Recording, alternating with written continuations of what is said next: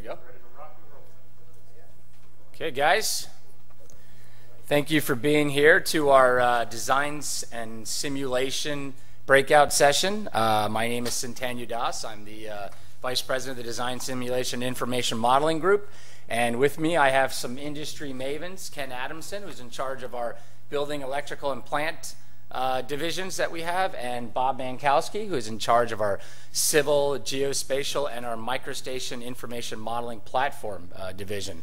So with the three of us, we are going to try to take the information that you were deluged with about an hour ago from Greg and Bhupinder and try to apply it to a practical use case study so you can see how integrated projects and information mobility and intelligent infrastructure can actually play out in the real world. And we're going to mix it with some future technologies as well, right? So you can see on some of the ideas that Bentley is building on and how that can apply and sort of help the workflow processes that today may sound a bit disparate, right?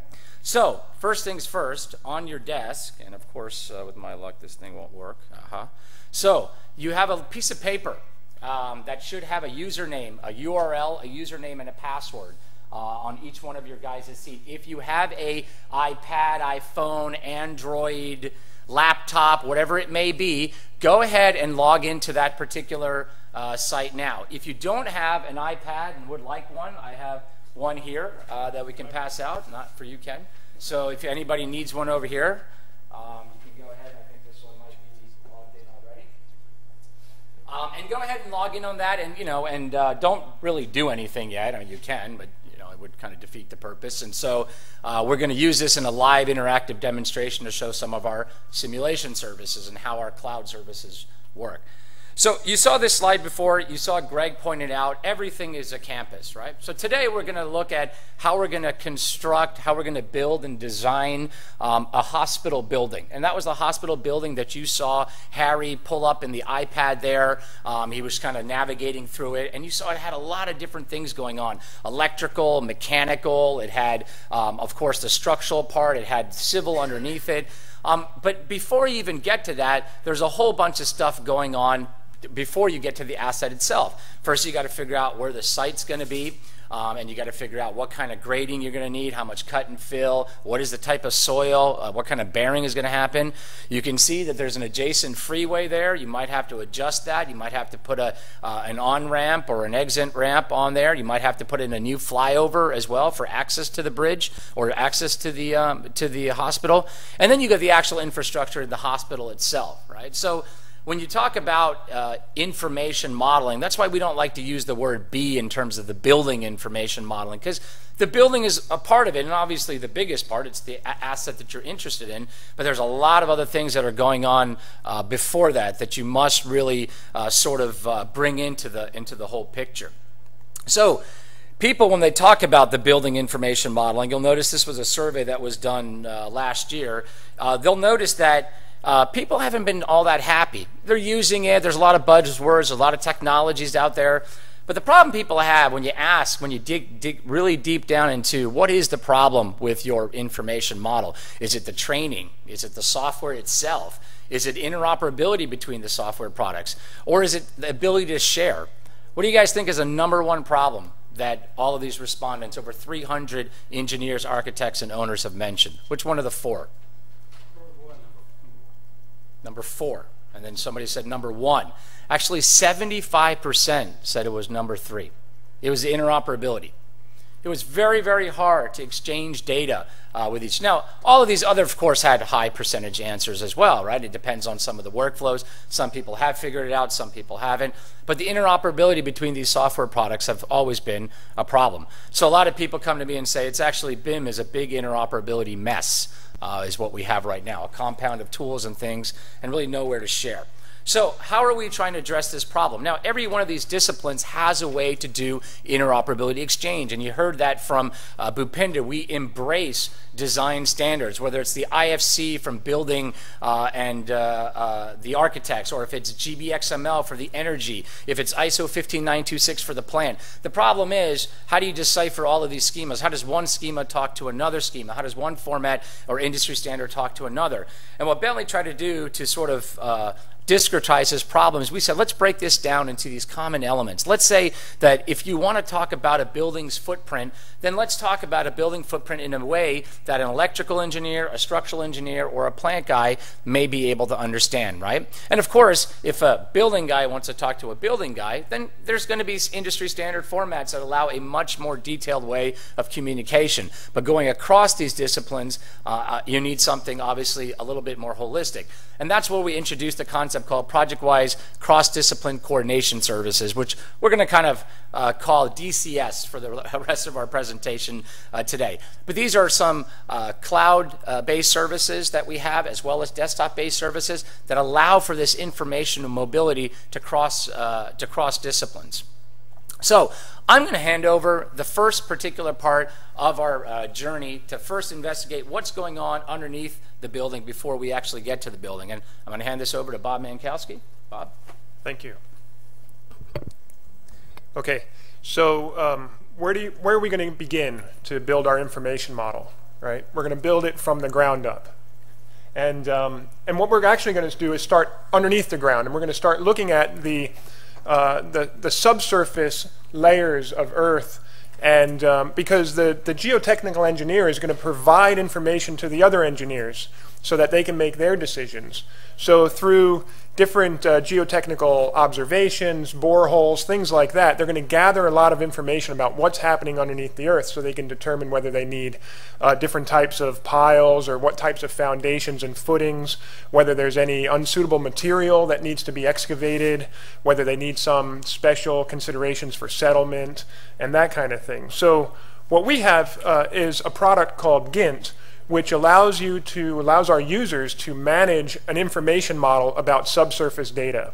And so it allows them to quickly gather all the data into a database, including not only the soil properties and things like that, but also the lab results of the soil, and then report on that in a very efficient way. And this is the way a site information model is going to begin, with the subsurface data, but it also will happen throughout the project. It'll be a continuous process, and this subsurface information and borehole logs and things like that actually become part of the information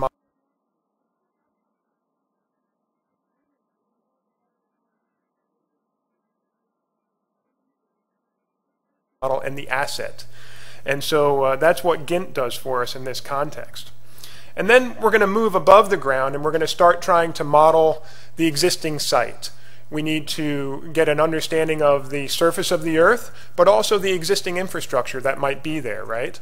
And trying to create a model from existing grading plans or site plans is often very tedious and difficult. It's time-consuming, and oftentimes the site plans and grading plans that you haven't been kept up to date. So the infrastructure that's been built doesn't really look like the infrastructure that you see on the plans today. And so it's difficult to build an accurate model without really a lot of details. And so today, you heard a bit about this already, but laser scanning and point cloud technology is becoming a de facto way of gathering a lot of information, highly accurate information, very quickly, and then using that as a model of the existing site. Now, those point cloud data sets can be quite large and unmanageable unless you have special software like our ProjectWise point cloud services to help the user manage that. But you probably heard it mentioned this morning that we've made point clouds a fundamental data type of our platform. And so what that means is it brings point cloud technology to virtually all of our applications, whether it's MicroStation or Inroads, OpenPlant, or Bentley Map. They all have the ability to work with point clouds as a native format. And so what you see here is just a very simple example of how the tools in MicroStation recognize the point cloud, and you can snap, for example, using the native tools that engineers are already familiar with to create geometry, but using a point cloud as a reference. And then there's different types of display styles here. We call it thematic shading, and in this case what we're doing is looking at the colors representing the elevation of the points. Remember, a point cloud is a 3D model. And so here's a big site, and you can see there's lots of points, but perhaps your site is only a subset of that. So you can use, again, the native clipping and things like that in MicroStation to just filter down to the points that you need. We also mentioned this morning about our ProjectWise point cloud services.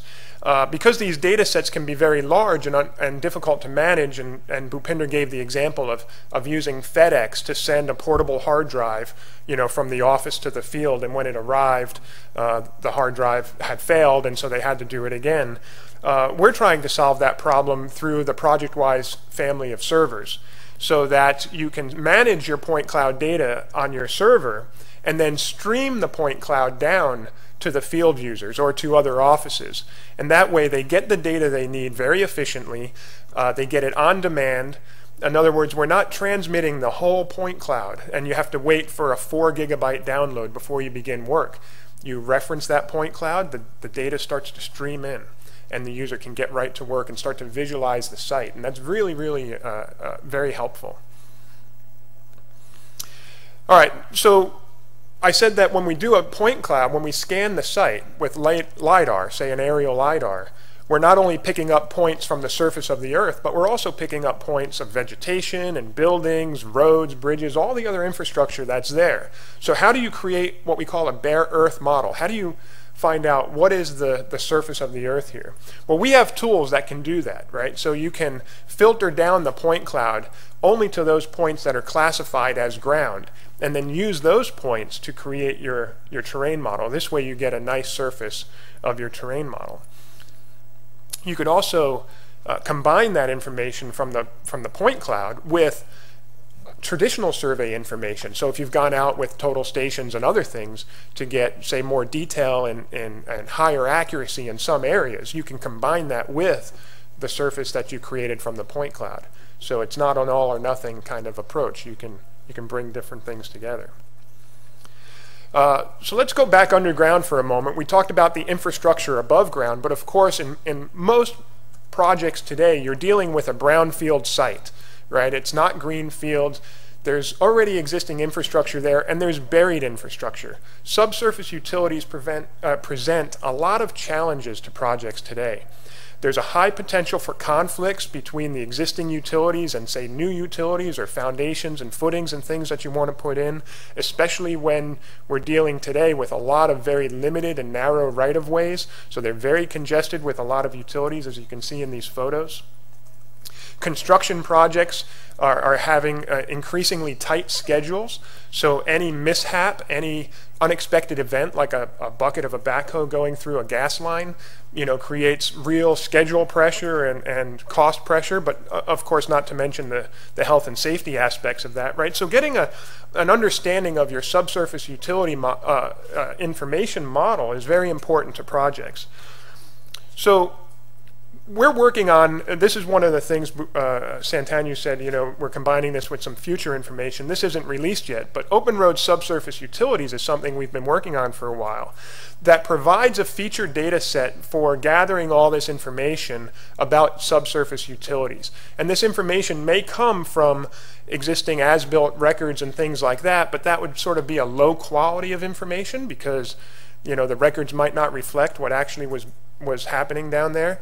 And it might go all the way up to where you've used, say, a vacuum excavator to uncover the utility and get a real precise location on where that utility is. And that would be a real high quality of information. And so we have this built into the data model so that the user not only understands the information they have in terms of where the position of the utilities are, but also what quality of information they have. Is that utility really where it says it? Well, we only know from the existing plans that we think it's there. Or, hey, we know it's right here because we surveyed it. We uncovered it and we know it's there. So once we do that, we have all sorts of tools for bringing that information in from GIS and things like that to create a 3D solids model of the underground utilities. And then once we have that, we can create what we call a utility conflict matrix, which allows us to see, hey, are there conflicts between the existing utilities and what I plan to do? New utilities, new stormwater, new sewer, building footprints and things like that. So one other aspect of this is that when we're building new sites, we're often building new drainage capabilities, right? We're going to put in parking lots, we're going to put in buildings and all this, and we have to figure out all the new drainage capabilities there. So we integrate that hydrologic and hydraulic analysis right into this 3D model as well. So it really fuses the analytical and physical modeling of subsurface utilities. And then finally, I'll just also mention that it does create plans, profiles, and section drawings as well, right? Because we still deliver a lot of drawings, and Santanya will talk more about that later. Once we have our site understood, we understand our underground utilities, we're going to start designing some new roads, access roads into the hospital. So we have Open Roads Roadway Designer, which is enables engineers to create a complete and unified geometric model, so combining 2D, 3D, surface and solid models all into one information model. What we say is it contains the design intent. What that means is that the software remembers why an engineer chose to design something a certain way. That way, when they make a change somewhere, it can update the model very intelligently, right? If it didn't know why that curve was constructed with a 100-meter radius, when I update something, it might not know to keep it at 100 meters. It might change the radius, and the engineer didn't intend that, right? So that's what we mean about keeping the design intent, is understanding how the engineer designed something and making sure that that is maintained when the model is changed. And again, finally, we, of course, can create plan and profile and cross-section views as well as the 3D views. Once you have all that, you can create some really compelling animations and visualizations of your new site. In this case, we're looking at the highways near the hospital, maybe looking at the exit ramp. All this content, you see the cars, the trees, and the vegetation and all that, that's provided as part of our MicroStation visualization feature. And the animation is pretty simple to set up. It's a workflow-oriented thing. So again, it's a nice way to get public acceptance and public buy-in on your projects, is to provide really nice animations and simulations like this. And then finally, when the civil engineer is done with the road design and things, one of the things they're going to do is hand it off to, in this case, a bridge engineer, right? So we're coming back to our cross-discipline coordination services here, where now that I'm the civil engineer, let's say, that's designed the roads, and I've set the alignment for the bridge, I can now use these coordination services to communicate that to the bridge engineer, right? So that I say, hey, here's where the bridge needs to go, now go design your structure. Here's the terrain model, here's the super elevation on that curve of that bridge. Let me communicate all that in a structured way using the coordination services so that the bridge engineer can go ahead and design the structure. So Santanya? Thanks, Bob. So, key point, cross-discipline coordination services, right? That is the way the road engineer is going to talk to the bridge engineer. That's the way the geotechnical engineer is going to talk to the road engineer. That's the way site engineer is going to talk to somebody else. Using this particular service, it allows us, again, to transfer information across disciplines with the subtext that we're only going to give the information that you're probably going to be interested in, right? You know, for example, a bridge engineer doesn't care about the details of the road, the asphalt quantity, and so forth, things like that. He wants to know the horizontal alignment, vertical alignment, profile, and so forth there. So, again, one of the other key themes that Bob had mentioned, we have not left our information modeling environment once yet. All that information was harmonized through iModels or leveraging the platform which we call MicroStation. So as you see many of our competitors and other vendors, you got to go to this product to do visualization, this product to do animation, this product to do your actual design. We haven't left anyone. And here's another proof in point. Once I use design coordination services, I'm going to use our PowerBridge Modeler product that we're going to release in the early part of 2013 to be able to design all the bents, the beams, the decks, the columns, the piers. You know, in this case, we have a hammerhead foundation with some pile caps going underneath in there. And we're going to design all of this stuff with the information that the road engineer gave. So therefore, if the alignment changes, my bridge is going to change. Well, what do I want to do after that? Well, obviously I got to analyze the thing, right? I can simulate the traffic patterns that are on there, and I can use those as loads. And then I can ask my RM bridge product, or the other bridge products that we have at Bentley, like Leap, to tell me, well, is this particular deck going to be safe enough? How much thickness concrete do I actually need? You know, is it going to pass all the AASHTO design code checks such that I can actually manufacture this particular bridge? And again, all linked in with design coordination services. But another great part of DCS is the fact that you can bring the detailer much earlier on in the process. And this really, really is a beneficial tool because he wants to be able to start manufacturing and fabricating steel or rebar. He wants to be able to start figuring out his shipping plans, how he's going to gather this stuff together, start tagging the rebar, send it out to the field, right? He wants to start creating work packages for construction crews.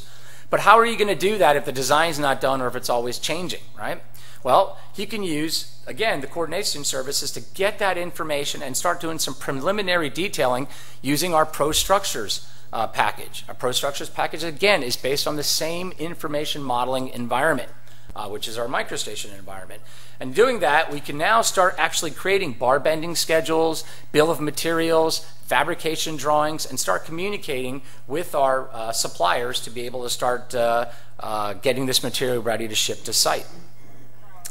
Now, what Bhupinder and Greg were talking about in terms of information mobility is that at some step you want to take this information and go to the field and maybe make a decision based upon it. Because all of our information is all based on the iModel currency, even Design Coordination Services expects an iModel currency underneath, it's very easy to be able to put these things on platforms like the iPad or the Google Android or whatever it may be. And we're going to show you some examples of that as we go.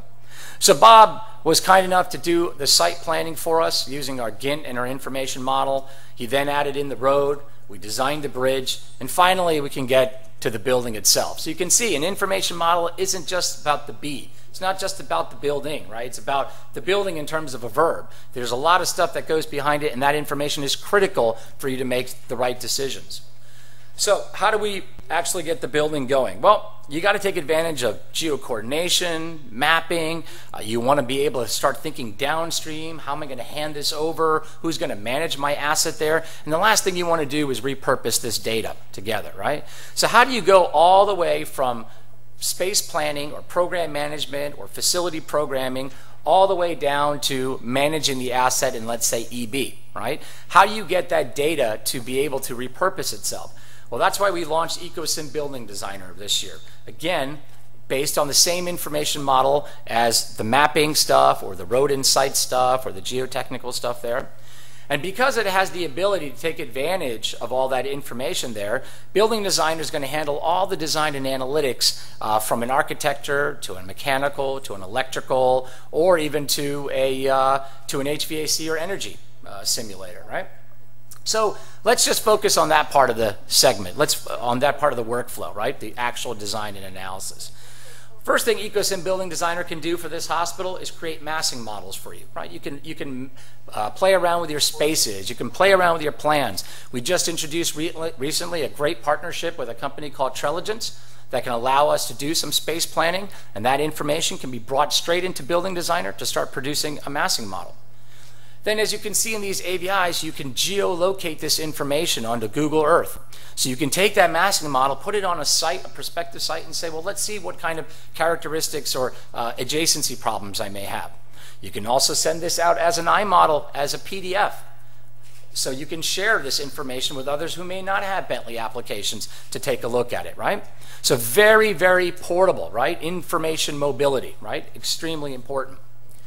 Now, what you have is you have that physical model. You have a nice big massing model there, and the architects produced it. And because I'm an engineer, I'm allowed to make fun of architects, right? So they're going to give you something. Sorry, Andy. They're going to make something that's going to say, well, can this thing actually stand up? Can this thing actually hold what kind of HVAC systems are going to need? What kind of lighting systems are you going to need there? So You know, the problem is that all that information, even though it may be housed in an information model, needs to be extracted, right? So using our information model, we can share this stuff through 3D printing, you know, if you had a 3D laser scan printer there, or it's a nice way to evaluate what you have externally on the facade there. But now what we want to do is be able to break down the details of this particular model. So the first thing we want to analyze when we get in the analytics is the site.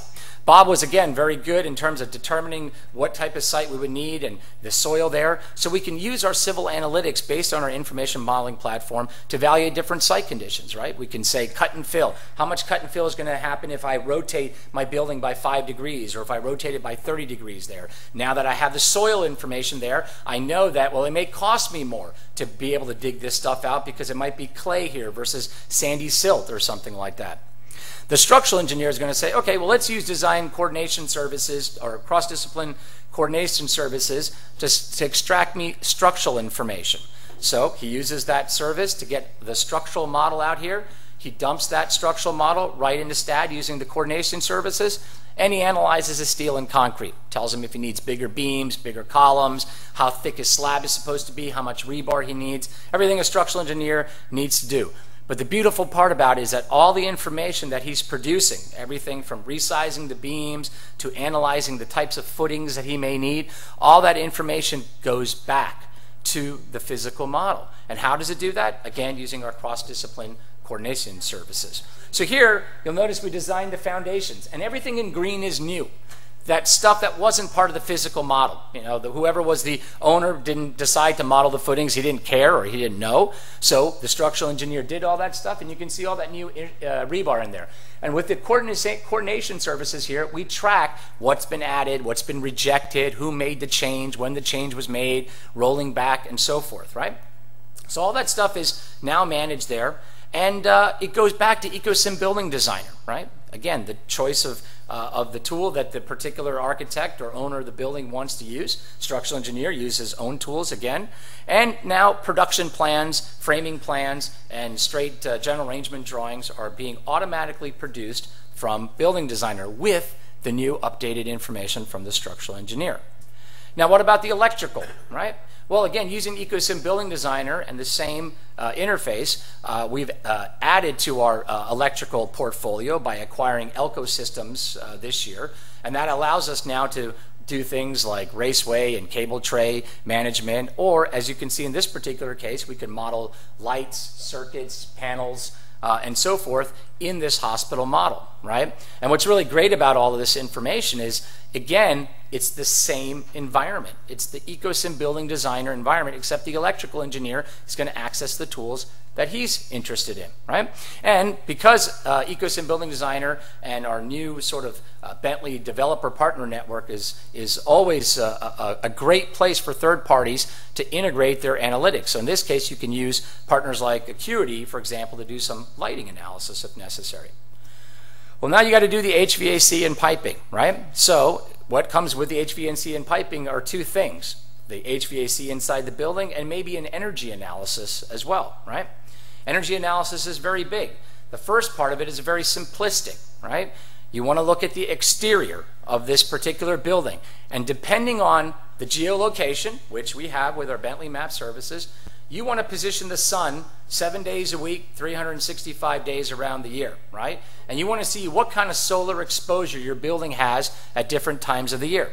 So automatically, with our new MicroStation Information Modeler in SS3, solar calculations are built in. So you can see how these analytics, which started with things that already existed like Civil, are now being enhanced with things like solar analytics. So this is what it's going to look like in December. This is what it will look like in March, in the summertime, and then in the fall again. And that's going to give you a lot of information for you to do an analysis on the inside of the building, right? Because you're not going to pick a heating and air conditioning package unless you know how much help you're going to be getting from the outside, right? So given that, now we can simulate the inside using our new EcoSim Energy Simulator package. Again, based on the same information modeling platform. You haven't ever left that same platform there to do all of these tasks. So we're going to evaluate a packaged VAV system, a central VAV system, a water source heat pump system, and we're going to compare against all of these things to see which one is most beneficial to our particular building. So in this particular case, looks like the water source heat pump seems to be most beneficial. So we did the exterior, we did the interior. Now what happens when you throw in electrical, piping, structural, HVAC, all this stuff together? Something's going to hit something, right? And you're going to have a clash detection. And how are you going to detect this clash? Everybody says, well, I got to go use some other program to get all these people together. But we believe that clash detection should be a fundamental part of your information modeling system. Why does it need to be another program? Well, it can be if you want to aggregate information. Well, we already aggregate information through our iModel technology, right? So in this particular case, it found a clash. An HVAC duct went right through that steel beam there, and somebody thought they could play the structural engineer and decided to cut a hole in the beam, right? So that's a pretty good idea. Let's cut a hole. That thing, everything's going to be good, right? It shouldn't be a problem. Well, the problem is that, that might not work, right? And that structural engineer might not be so happy that his beam was just cut there. But before we go into actually rectifying that problem, let's go over clash detection, why it's important. When you have something like EcoSim Building Designer, where it has clash detection built in, you can coordinate these clashes right away. If I normalize the cost of this, it's probably going to be $1 worth of work, right? You can then use our Bentley Navigator to take it to a second step. If you need to have a design team coordination session, you want to use Navigator to pull in all this information, that's great as well, right? And that probably costs you a little bit more, right? Because everybody's got to travel, get in the same room, maybe you do it virtually. The last thing you want to do is have something like this and have it clash in the field, right? So you never want to be able to get to that particular point where you're like, whoops, that's just not going to work, right? So big rule of thumb, right? Use the particular products from Bentley to have the clash detection built in so you don't end up doing the $100 work at the end, right? So getting back to this particular structural beam that was cut to facilitate that HVAC pipe going through. I'm now going to use design coordination services, hand it back to the structural engineer. He's going to say, all right, what did you do to my structure? My goodness, it looks like Swiss cheese. I got holes all over the place. I might as well turn those beams into castellated beams there, but I need to make sure, is this going to work? Is this going to pass the local design code checks, right? So he gets all that information, he does his analysis, and as you see there in the yellow, he needs stiffeners, right? Those stiffeners are going to help with the capacity of that particular beam there. So as he designs it, he wants to send back this information. He wants to announce to this world that I've just added stiffeners. The detailer is really going to be interested in that information because he's going to have to fabricate special types of beams now, right? So you'll notice design synchronization services picked up, or the coordination services picked up these new stiffeners. And that information can now be passed on, whether you want to use your iPad or email or whatever it is. We have interoperability to carry that information in a lot of different ways. So now the detailer is going to say, great, you got all this information for me. I got all this right up front, and I can use this right away. You can use our Pro Structures, again, based on the same platform there, to detail all of his connections, to do all of his footings, his base plates, his rebars, produce a bill of materials. And he can do clash detections. Here you see a very complicated part of the hospital. It's got an embed plate, a lot of connections, a lot of rebar, a lot of congestion. And he can figure out and say, you know what, this is going to be a nightmare in the field. Crews are going to run into each other there. You're going to have to wait for this phase to be done first before this guy goes in there. And so let's resolve all that stuff first. He can also build all of his schedules and bill of materials and produces production drawings using that same information. So if we look at this nice little demonstration here, you see we've taken the connection information that was designed by the structural engineer, brought it into the detailer in here, and he's going to start maybe changing some of the way it's cut or formed together there. He's got all the information about our footings. Remember, we designed those footings and the base plates in there, so he's got that information. He can, of course, add his own information. Let's say he wants to make a nice little octagonal or a circular base plate there with some shear fins there, so he can add his own information as well. And he has the ability to take existing information, like the footing there, and say, you know what, it's too much congestion. No one can lay rebar like that in the site. I'm going to jog that rebar and shift it over a little bit over there and see how that works. And you can send that information back to the engineer if he feels that, you know what, you may have to redesign this because I don't know if this is going to fly or not anymore, right? Shear wall information that came from the structural engineer can also be designed, can also be detailed as well, and quantified. Because the ultimate goal you want to do is produce that right there, the bar bending schedule. If you can produce the bar bending schedule this early in the process, you are light years ahead of your competition. And in this particular case, he's also doing his fabrication drawings as well. Right? So he's got his documentation produced, and he's starting to produce quantities for the shop and for the shipment. So you have all of these different parts, HVAC, you got electrical, you got all this stuff put together, and that's really what integrated projects is about. But at the end of the day, you want to visualize this, right? I mean, you want to see where you're at in your project. And since this is a hospital, it's got to have beds and X-ray machines and those big scanners, what do you call those, CT scanners and all that stuff. Where do you get this content from, right? It's kind of hard to say, I'm going to have to build it using your tools. Well, what Bentley has invested in quite a bit and is going to be launching in 2013 is a new content management system, okay, with a front-end parametric content modeler that allows you to make your own content, as well as an ability to aggregate existing content that might exist in various different forms today. And this particular service will be linked with all of Bentley's design applications so that content is ubiquitous, right? It is agnostic of where it needs to be placed or where it came from. It can be harmonized through any of the applications. So let's look at an example. Okay, so this is a preview of our new parametric content modeler here. And what we want to do for the hospital is we want to create an X-ray viewer, right? Those things where the doctor takes the X-ray and sticks it on a thing and turns on a light, right? You can tell I have a medical background, right, with all my lingo. So here we're going to have some constraints between the length and the width of the X-ray viewer, because we know that it cannot break certain rules or scenarios. There are rules, obviously, in terms of making a hospital there. We also know in terms of the thickness and the weight what the constraints could be.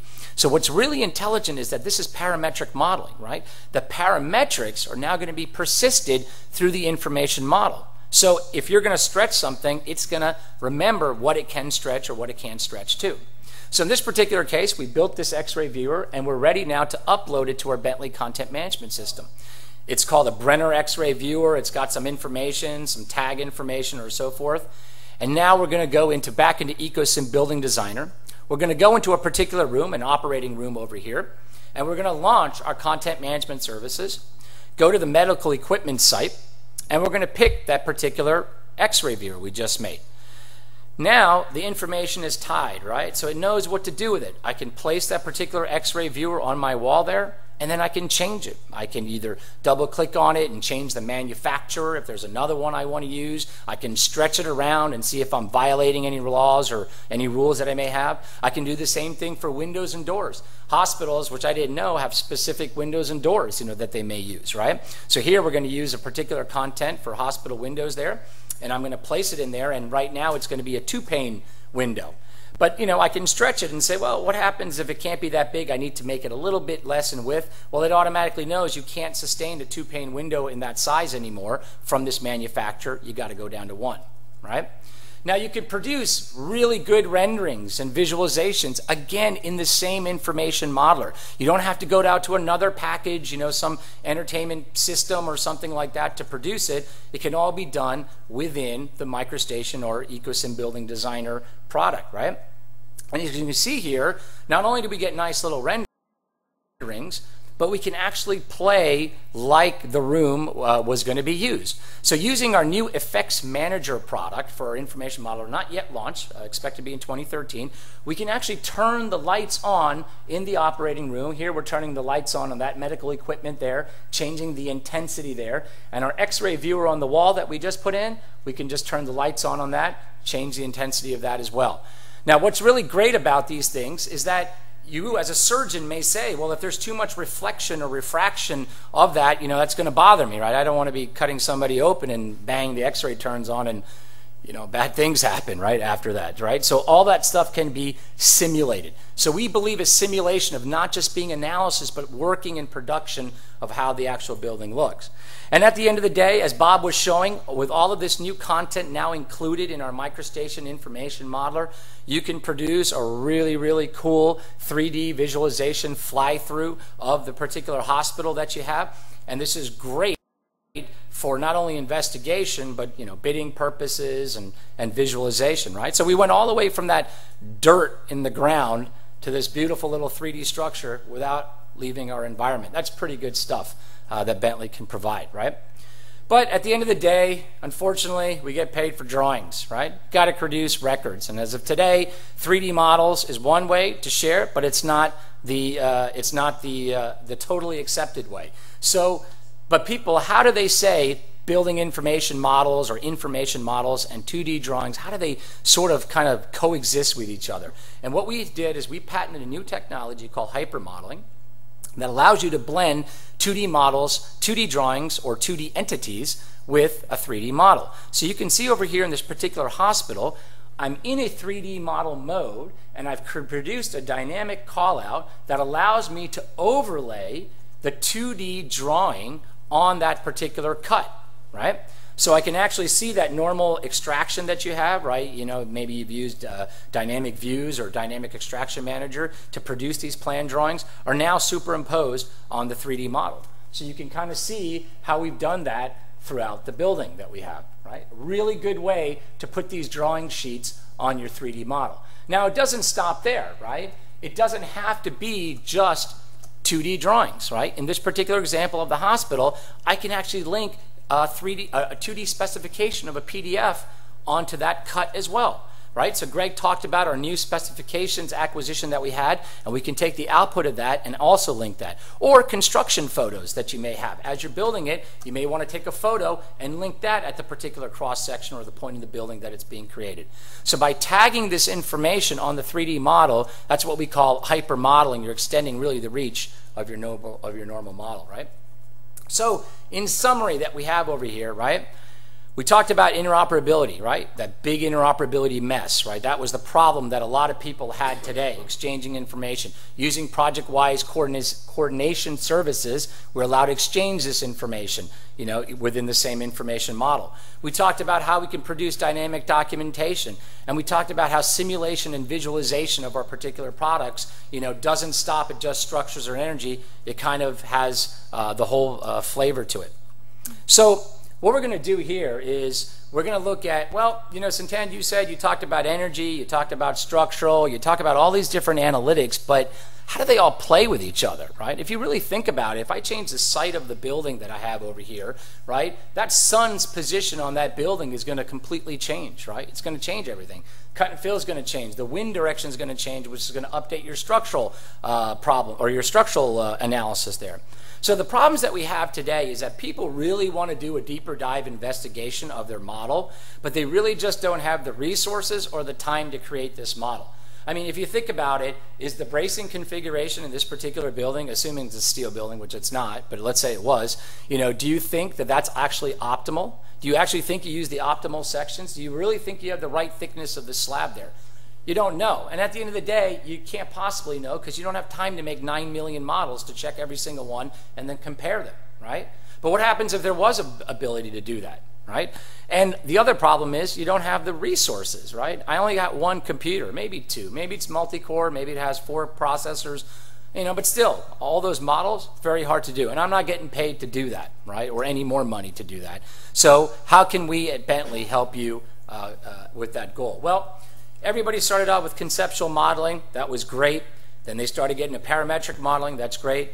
What I kind of contend is that you must build computational design with your information model. Your information model is not intelligent infrastructure unless it understands its analytics. Impossible.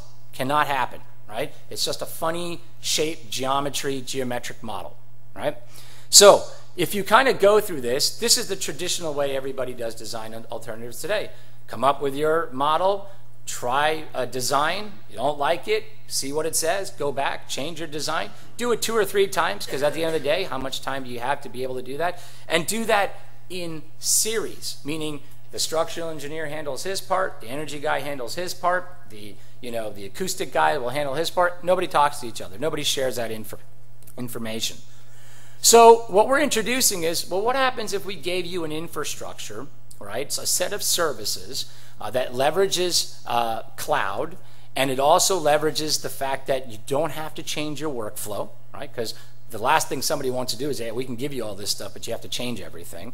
And we allow you a tool to evaluate all of these scenarios, right?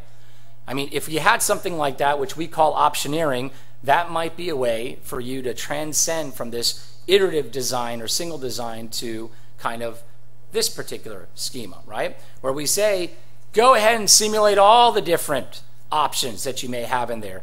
To, design all of them, right? Gather all that information together and present it in a way that I can make a choice. There is no such thing as the design, right? The optimal design, right? There's too many factors, right? You cannot optimize on 80 variables, right? It's mathematically impossible, right? So it's not like it's the lowest weight of steel, lowest energy, lowest cut and fill. It can't be, right? I mean, you could, I guess, get lucky, but chances are it can't. So the trade-off is something you must make as a decision. What are you willing to live with? Where is the ROI most important for you?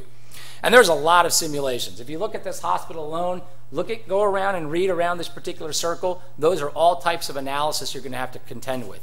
Fire, right? Structural, foundation, heat gain, shading, daylight distribution, right to light. Everything is affected based on the materials you use, where you position the building, and so forth, right? So you can see in this particular example that we have here, a lot of these things are going to influence how we're going to actually design this hospital.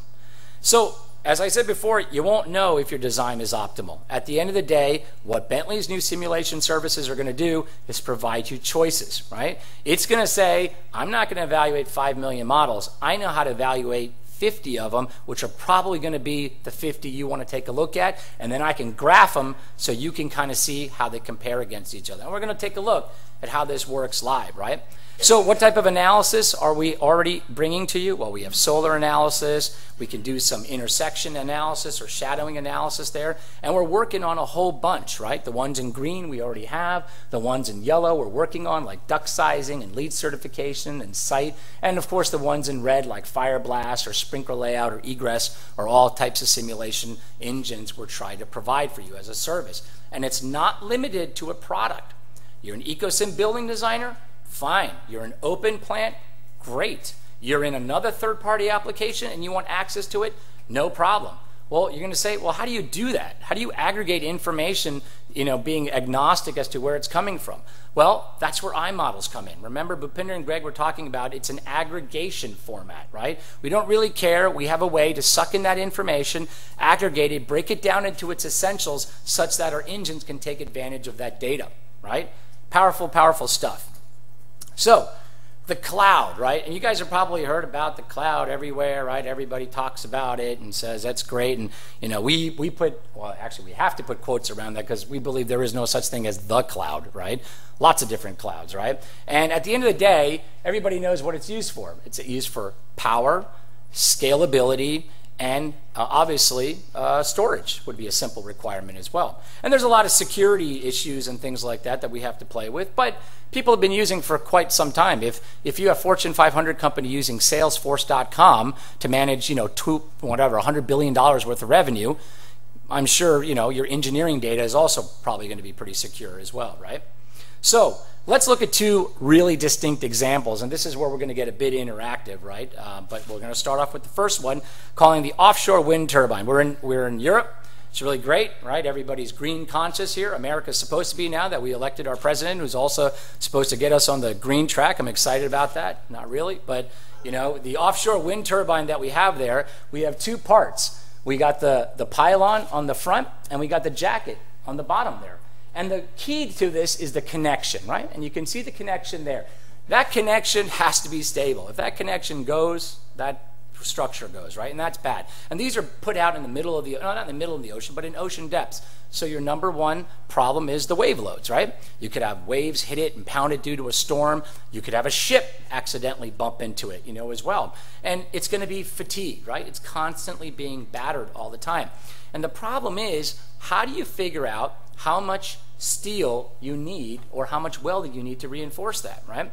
At the end of the day, every extra centimeter, which is not much, of steel weld for this particular offshore wind turbine costs about $400,000 in material cost and costs another $450,000 in construction cost.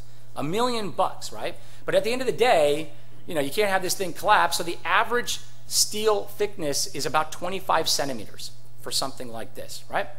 So we partner with Microsoft, and Windows Azure is our cloud provider, our SaaS provider, to help us run and manage these simulations here.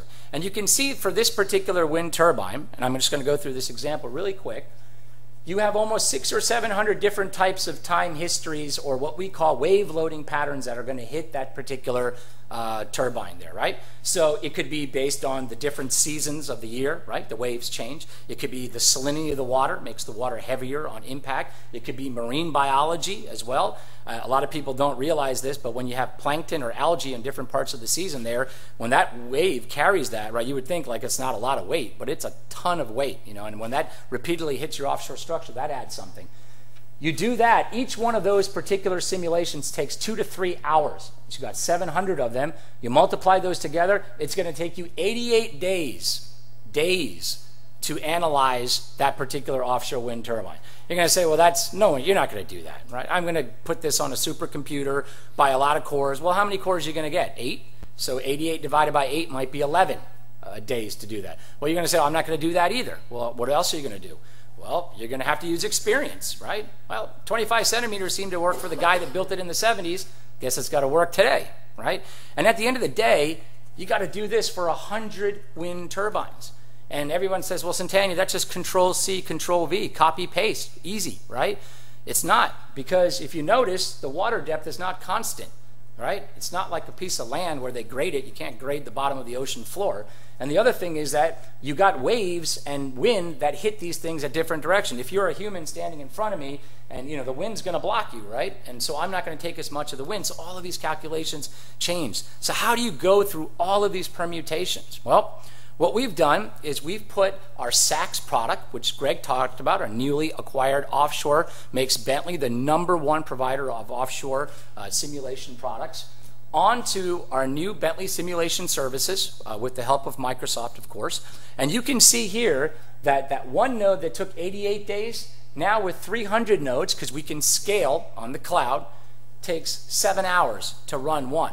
But guess what? You can run 100 of them in the same 7 hours. Why? Because you can run 100, 300 nodes, clusters at one time. So you're now solving a very complex problem in 7 hours, and you can see the pricing difference between having an engineer do that work and having the cloud service, simulation services do that work as well.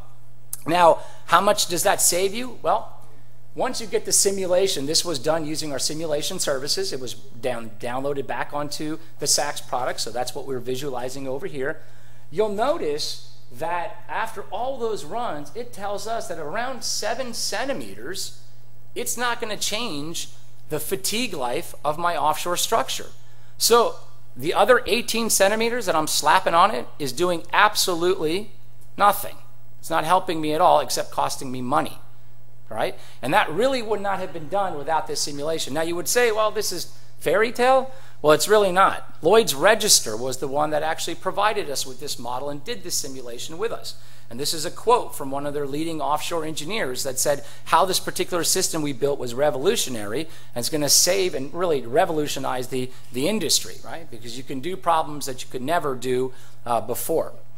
So powerful stuff. Now, we're going to optimize a steel frame building in here, and this is where we're going to have a little interactive thing. And I have Bob Mankowski as my helper in case you guys need some help. But what we're going to try to do is you guys logged into a site, right? So I'm going to try to interactively walk you through the simulation services. You can use your laptop, your iPad. iPhone might be a little tough, small display, but you guys are probably used to it anyway. So how does it all work? Well, let's take a very quick example here. I have this particular model, and I'm going to start with a very easy model over here. And this particular model, I'm going to create a whole bunch of scenarios, 10, 20, 50 scenarios. I don't know how to optimize this particular frame, right? I don't know what is the type of bracing pattern or the type of material or the type of cross-sections that I need over here. Well, as you'll notice in all of our simulation services or all of our analytical product, we all have simulation service menus now. that allow us to log into this, this cloud, simulation cloud services that we have, right? And what it allows us to do is it allows us to post these projects and manage them on our particular cloud services there. So what I'm going to do here is I'm going to mess around with this project, and I'm just going to simply add in a beam from, let's say, here to here, and I'm going to, let's say, make it, a particular cross-sectional property over here. So let's say I'm just going to assign that there. Okay, and now what I want to basically do is obviously save this model, and I now want to post this model up to the cloud or our cloud services, right? Now it's going to say, well, you got to make a scenario, right? So I have a Be-inspired project. This is where I'm going to hold all my scenarios that are related to this particular project here, and I'm going to create a new scenario, and I'm going to call it scenario, 55 or something.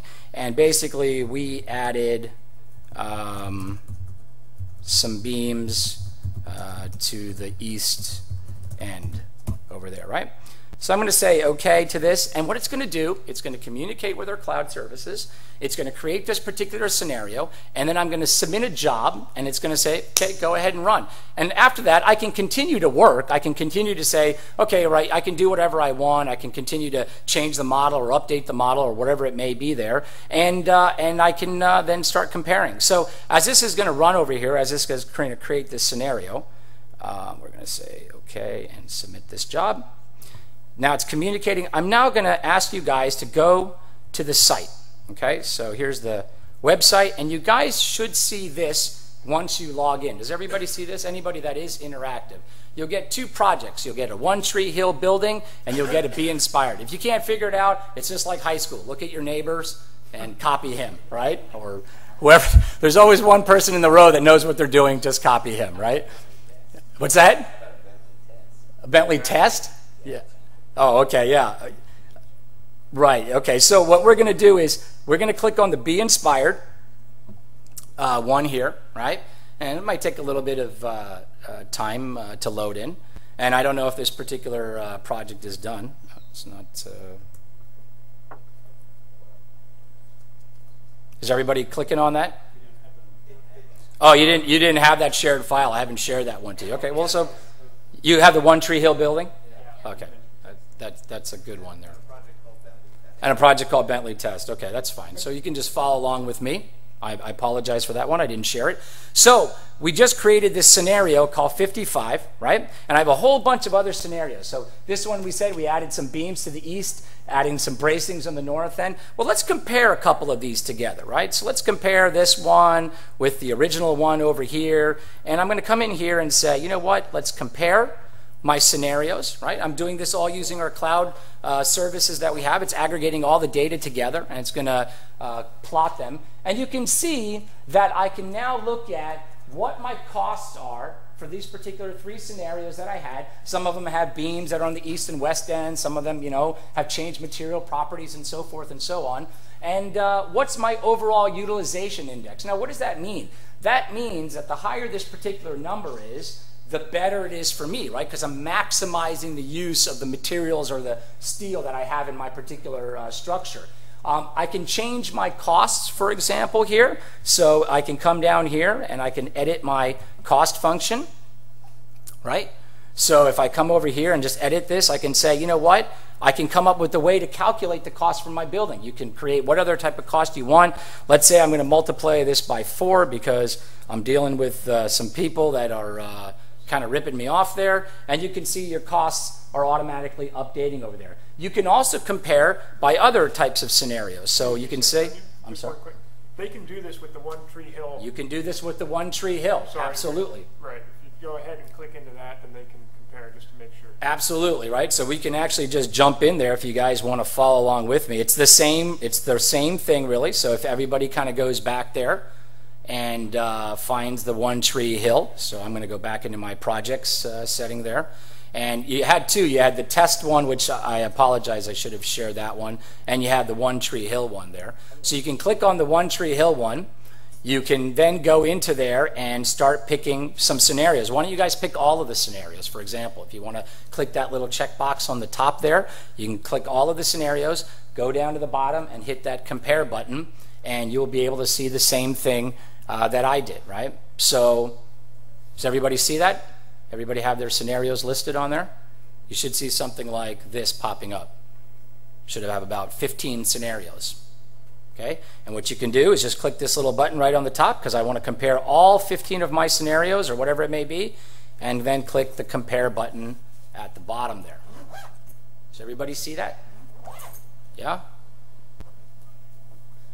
If you don't, we have our teaching assistant here, Bob Mankowski. He's tough. Huh? Master's candidate. Master's candidate. Exactly. Right. Slave labor. Exactly. Slave labor. So you can see here, I'm comparing a lot of these scenarios. Now, if I go back into my particular PowerPoint presentation here, you'll see what the types of scenarios I'm actually comparing against here. So I'll look at this particular example, and actually has the knee bracings and the knife bracings in there. Actually, I don't have it in there. But if I go over here, you'll notice that these have X bracings. These have knife or chevron bracings. Some are hollow sections. Some are channel sections that you have on there. And you can see, I can compare, well, how is my overall utilization index in there? Or if you guys want to, you can check on your weight by material type, right? So you can see for all the different scenarios, which ones are carrying the most weight, how much steel are you using on each one. And you can see here the cost of those particular materials on the right-hand side, right? So it allows you to easily evaluate which one is actually a better option, for me. And if you guys want to mess around with your cost function, you can come down here and right above your table, you can click on this edit cost function and you can type in something else. I mean, you won't know some of these units and things like that, so you can just maybe say times 5 or something like that, right? Just for simplicity's sake, right? But we are now using, maybe this is the first time you guys are using official simulation cloud services to help evaluate multiple design scenarios, okay? So, I want to end it there on that particular note, and I want to pass it over now to Ken Adamson, who is going to talk about how to use design interoperability or interoperability services with a plant structure. Okay, so thank you. I'm going to talk about the importance of interoperability, and we're picking up on the themes from earlier today. And we're going to go through a plant design and modeling process here. So, why is interoperability important between the different disciplines? Well, I mean, not to be too melodramatic here, but despite our best efforts, we do get catastrophic failures that occur in plants. Often they can be a result of poor communication, which can be exacerbated by last-minute changes that you make into your design, and when you're relying on manual methods or manual processes to hand over that information, we get possible unintended consequences of that. So in our little example today, we're going to take a plant structure from the structural design department. We're going to combine it with a piping model or piping design, as well as with an equipment model, and we're going to look at this scenario and kind of go through mimic a little bit of a design scenario here. Now, what applications would we expect to participate in collaboration? Well, there's probably many more than you would anticipate. From modeling the equipment, the piping, and the buildings, to the analysis, which can range from the structural analysis to foundations, to the connections, to the pipe stress, and it can be from both Bentley as well as third parties such as Tekla or Revit. And so how do we have to solve this problem? Well, we want to leverage, at its core, this ProjectWise cross-discipline coordination services, which helps define a common expression, a common language to communicate information between those different diverse applications, and provide some standard tools to visualize and highlight those changes, and provide the revision management across this process. So, to help us kind of move along, we've got a little orange boxes here, which we're going to orientate around based on what particular application we're using, and kind of help you follow along. And we're using these cross-discipline coordination services to communicate between these different applications. So we're going to start off with ProStructures, and ProStructures is used by a steel designer, and it works with both steel and concrete designs. Which is perfect actually for this plant model, because we've got to deal with foundations as well as the structure itself. And we provide automatic drawing capabilities and extraction capabilities, as well as the clash detection, where we can now do clash detection actually between the walls and the concrete footings themselves in terms of those embedments, etc., we saw in some of the earlier examples. And we're also going to look at some of the other modeling techniques that we can use, including details such as handrails, but also using dynamic views. We can use dynamic views that we saw earlier from Santano to actually create our actual production documents for the structural designer. So let's look at our first little vignette here, and we'll look at ProStructures in action for the plant model. And we're going to load up a steel model which actually includes already all our structural design. Now, we don't want to communicate everything for analysis. There's certain things that are really of no interest to the other disciplines, such as, the stairway or a catwalk is not particularly interesting. So we want to filter those out and just send over through the cross-discipline coordination services just the exchange model we want to communicate. So you have control over what you're communicating. And we can use the material assignments. We can do material assignments on this structure before we send it over. And in the cross-discipline coordination services, we can highlight the changes. So that we're going to see this repeatedly, where we're basically seeing what we've submitted in for communicating. And at the moment, everything is new, everything has changed, and that's what we're using here. So having established the structure, I want to take the structure information and bring it into my plant. Now we're using OpenPlant in this case. OpenPlant is our component-driven multi-user plant modeling environment based on the ISO 15926 standard.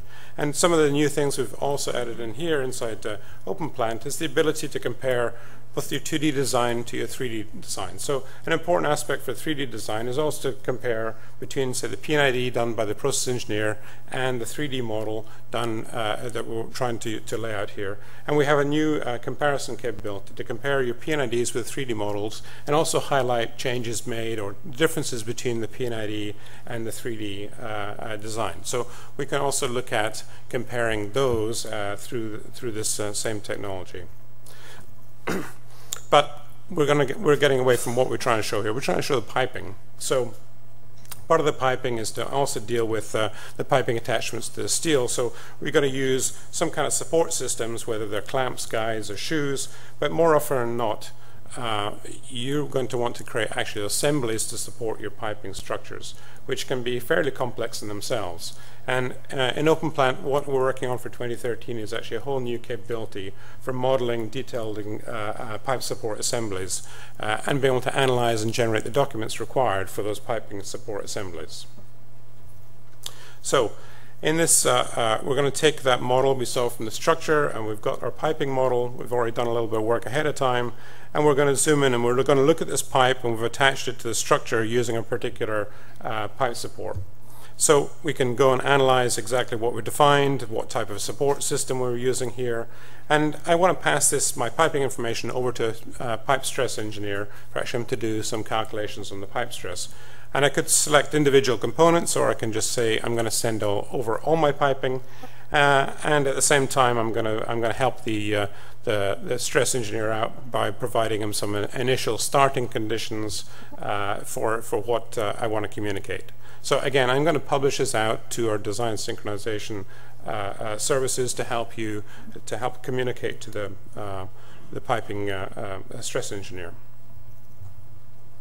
So from OpenPlant, we're going to go into AutoPipe, and AutoPipe is our stress analysis application. It supports Class 1, Class 2, and Class 3 piping designs, and it also provides a unique way to communicate in two ways to our structural analysis ProSteel. So in AutoPipe, it is the leading application for doing stress analysis. It has the latest seismic and wind codes supported. We can manage multiple different structures. So if a pipe goes across multiple structures, we can analyze how that behaves between structures. And we also model underground piping. So if you're doing subsurface pipes, we saw Bob talking about some subsurface pipes earlier. We can also analyze subsurface pipes and how they come into the ground and go out of the ground. Very important for when you're doing your piping analysis to also look at what happens when you're interacting with the ground. In addition to that, we have what we call hot clash detection as well as cold clash detection. So normally when you're doing a clash detection, you're looking at the static situation of an existing pipe. You're not really considering what happens when the pipe is actually full of liquid or gas or whatever it is under operating conditions. And we can actually see and you can get clashes because of the actual operations of the pipe, and we can highlight and detect when those clashes occur. So let's look at the stress engineer inside AutoPipe is going to load his piping model information from OpenPlant. And we're going to look at the particular support system so we can run the initial stress analysis. We can use those load cases passed over from OpenPlant. And we can add some additional loads such as seismic loads or wind loads in there, and we can run their cases. So we can easily identify where there's overstressed situations in the pipe.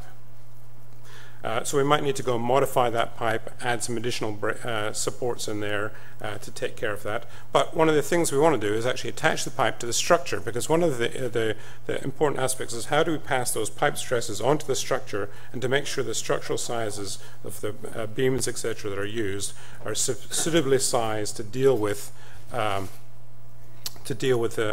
those additional loads. So before talking about STAD, let's do a quick recap. So we started in ProStructures, we defined the structural frame, we passed it over to OpenPlant, we routed some pipe, we've passed it onto the pipe stress analysis guide to do some analysis on your piping, and now we've got to the structural. So in STAD, STAD is our leading application for structural analysis. It provides structural analysis and design. It has over 100 codes built in as part of STAD for across the world. We've also have STAD Advanced Foundation Advanced application, as well as RAM connections integrated in here for how we deal with the integrated steel structure. We've also got more dynamic analysis capabilities in STAD than ever, with new output and visualization capabilities, together with some of these cloud services that we've just been talking about and you've just been trying out as well, and how to use that as part of our a work process, and to deal with large models and how to move them offload them from your desktop and put them onto a cloud service as part of your work process. So we're going to take that structural model and the piping information together, and we're going to use our cross-discipline application services to analyze this. But first of all, we need to attach the structure to the ground, so we're going to put in some structural base supports in here. We've got to attach them on the piping load so we can see the piping structure together, not just in one, and do the calculations based on the combination of those. So as doing this, we might find there's some undersized beams which we have to highlight and change and make modifications for, etc. So we can make those modifications. At the same time, we can go into RAM and do the RAM connection analysis and look at and decide how we're going to connect those steel connections and make them together, and be able to select particular connection types. In this case, we're going to use a bolted connection, and we can actually see the details of the bolted connection directly within the application, and we can generate all the documents we require for that connection detail that we see here. So this is a detailed set of connections that have been set, and we want to show those highlights the changes back into our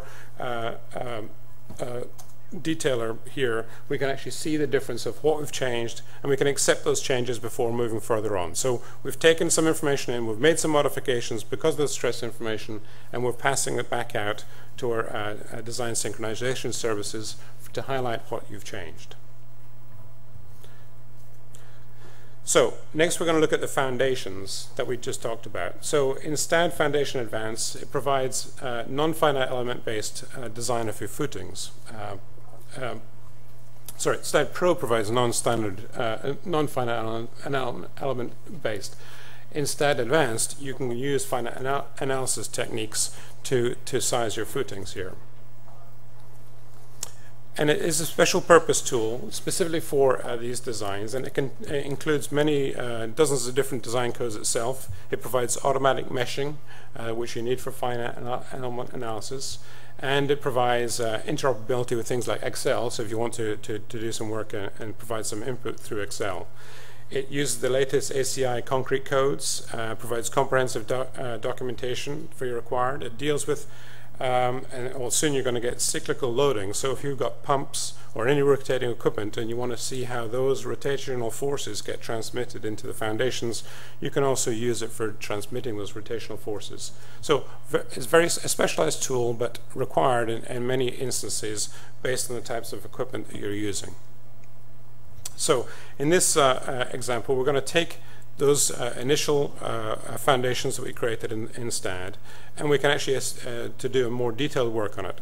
Now, as part of this detailed work, we can isolate the particular footings, define a particular defined footing design here with some comprehensive output and generation.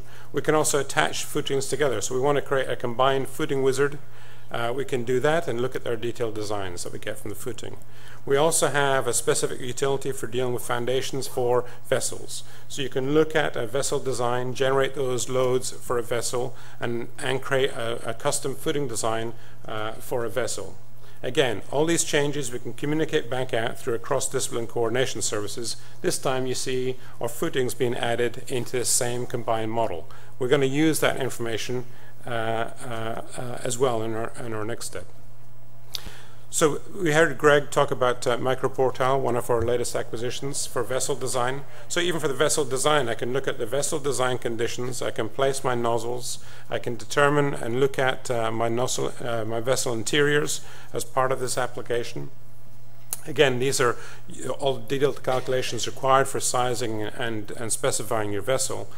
You can generate the output documents required for your vessel, including all the background calculations that are used to determine wall thickness, etc., and generate your detailed documents all through the MicroPortal acquisition. So fits very nicely in with everything else that we're doing here.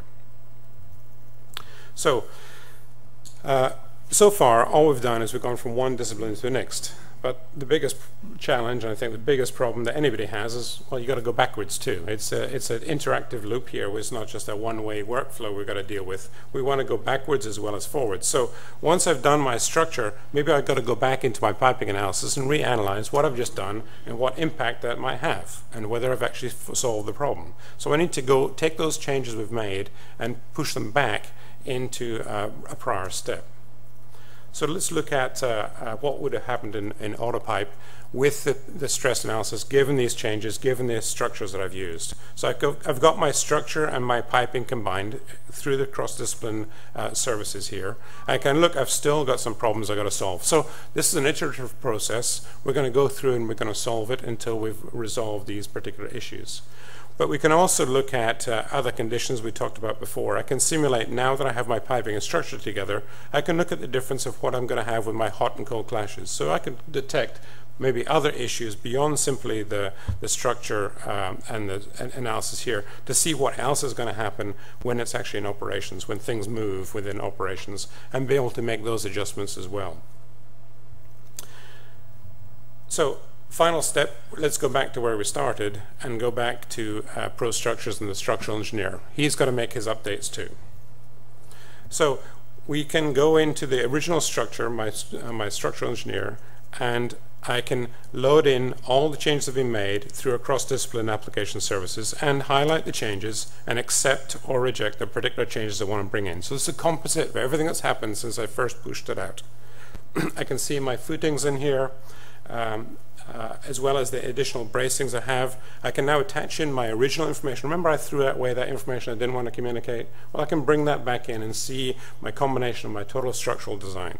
I can also make further changes. So we did the footings for this particular vessel. I might want to put some bending hook bars in for the concrete. I can make those hook bar adjustments directly within this application too. And of course I could communicate those back out.